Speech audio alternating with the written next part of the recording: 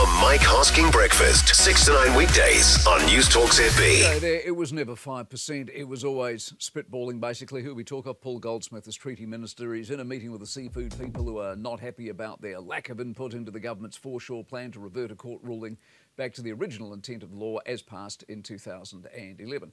Goldsmith, it was reported, said customary title will drop to 5%. TV1 falls over themselves, breathlessly reporting this as some sort of scandal on Sunday. Come Monday in the Prime Minister's post-cabinet session, they try and get more detail. The Prime Minister quite clearly says the reason the government are doing what they're doing is because the court has overreached and what the government of the day intended has been distorted. An amendment of Section 58 is how they're going to address all of this.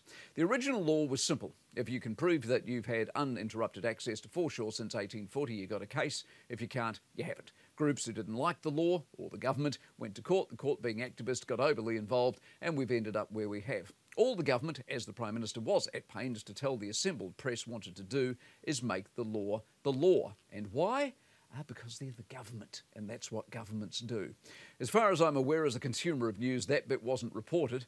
And by yesterday, some media, I note both state-funded, were still banging on about Goldsmith and his 5% in the meeting.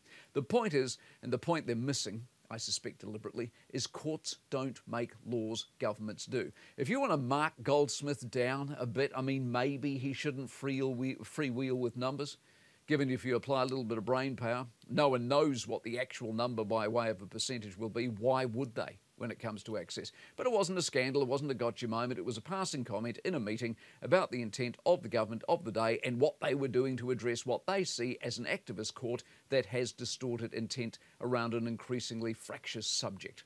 This would be, I think, in conclusion, another example of an activist media taking the side of an activist court and trying to drum up scandal around a government they don't like on a law they like even less. And if you apply logic and follow it as I have, fail. The Mike Hosking Breakfast, 6 to 9 weekdays on Newstalk ZB.